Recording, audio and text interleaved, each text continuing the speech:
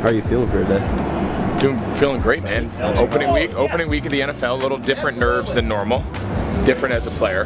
Jumping in the deep end here. So on these late afternoon kickoffs, so we kick off today at 4:25 Eastern, so 3:25 local time. On these late kickoffs, we got up, we had breakfast in the meeting room, we had a little production meeting, we got the crew together, we talked storylines, made sure everybody's boards matched, watched a little bit of pregame shows on the other networks, and came over here we left the hotel about noon. I had a radio hit that I had to do for a national radio platform, and then just got here, made sure the booth was set up the way we wanted it, got organized, got everybody kind of put in the right spots, and now we're gonna go down on the field, be able to grab some players, grab some coaches, get any last little bits of information maybe since the last time we talked to them on Thursday, and next thing you know, we're gonna be the national anthem and kick off, and week 1 will be here.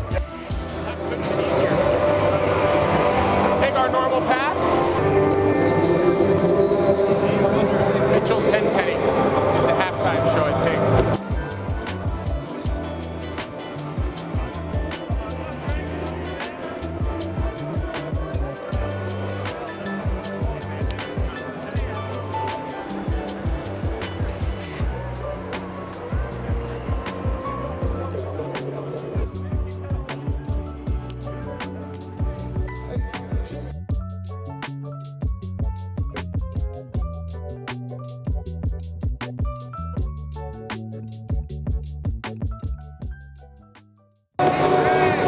You loving this, Reagan? It's great, dude. My favorite part of the game is catching up with all the guys around the league that I know. To me, that's the fun part. I've gotten to know Tony. It's a little bit of catching up, shooting the shit.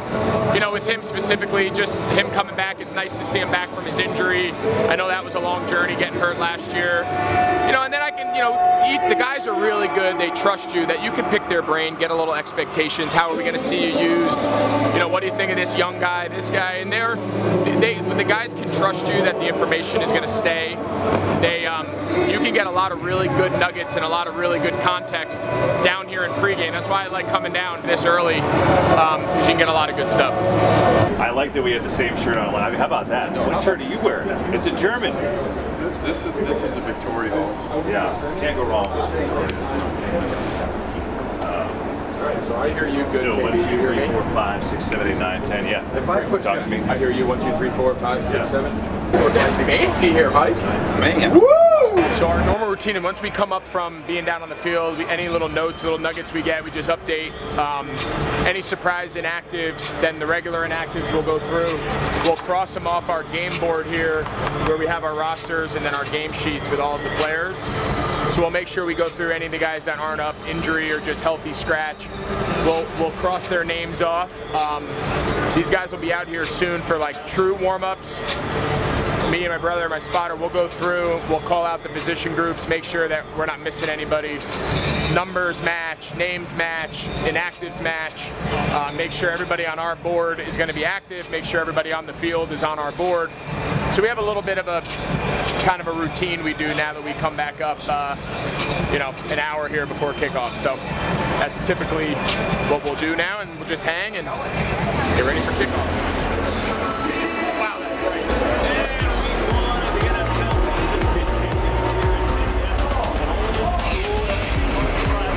So we're getting close. It's countdown's on. We just did our rehearsal for our open. What's cool though is we don't know exactly what the open will look like, because we got to see when we get tossed the broadcast from the early games. So we kind of practice a few different situations. But yeah, we're excited. This place is loud. Sometimes it's even hard to hear in your headset. But great energy, week 1. This is awesome.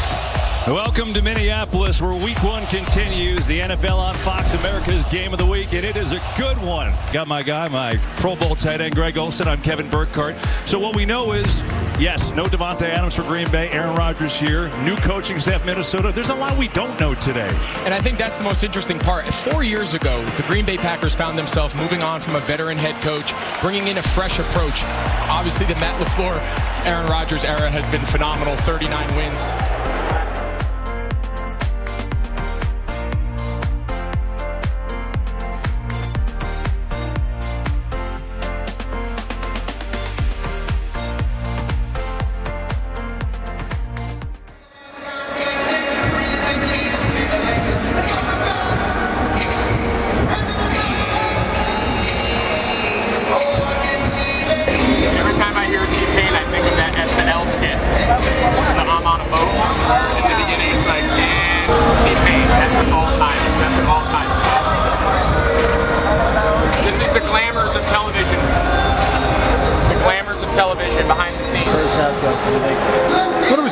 mean, we knew Minnesota was going to be good coming into the game. We felt like, you know, they had a chance to be pretty good. I don't know if we thought they would be 17-0 at halftime good, but Green Bay's got to find a way at halftime here to regroup and, you know, realize this is a long year. They seem so rejected. They seem so down. It's a long year. It's a long game. Just regroup and come back in the second half and just try to build a little confidence coming out of week 1. So we'll see.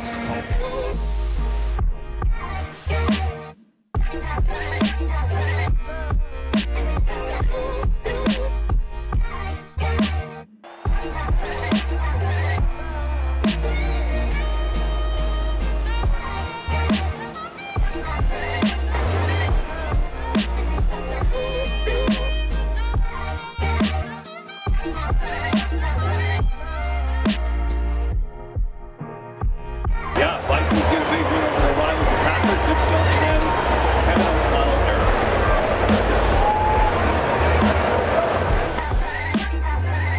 I enjoyed it. I think it's going to be a fun year. Obviously, working with Kevin and this new crew is just an absolute privilege. You know, I'm really impressed with Minnesota. I think for them to be able to come here, home game, new energy, new team, a lot of new faces, new staff, and take on a division rival and not only beat them, but beat them pretty handily. So this Minnesota team is going to be a force. I think Green Bay is going to settle down.